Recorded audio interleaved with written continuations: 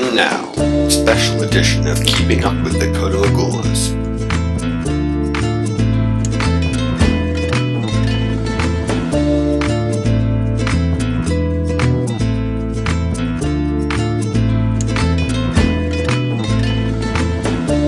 Abhishek Special, Cooking with the Kodumagulla.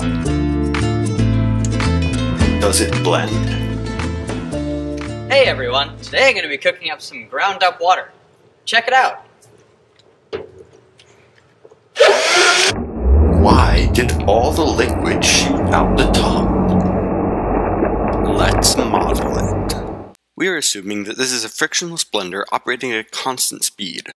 Because the water that starts at the center of the blender and is flung all the way out by the blades will go the farthest, we can use one particle of water, starting at the center of the blades, to model the entire blender. The acceleration required to keep a particle moving in a circle is given by this equation, assuming an external reference frame.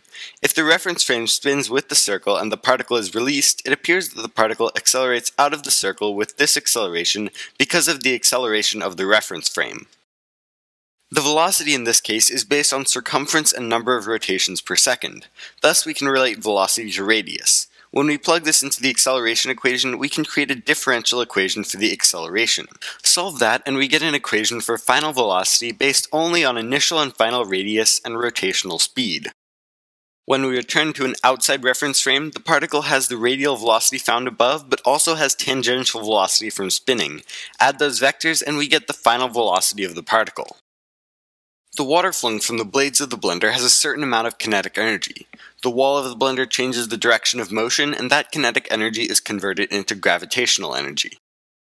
When we set up an equation for the transfer of energy and plug in the various energy forms, we find a direct expression for height in terms of nothing but the initial and final radius and the rotational speed. When we plug in those values, all empirically determined, we get a final height of 7,664 meters.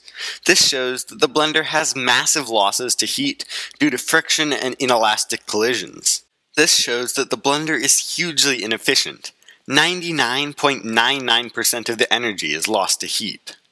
Despite that, we have found a device with lower losses. This spring efficiently converts energy between gravitational potential energy, spring potential energy, and rotational and linear kinetic energy. However, despite the efficiency of the spring, physics dictates that even in this frictional blender scenario, the water is going to fly out. So I suppose Chef K will just have to put a lid on it.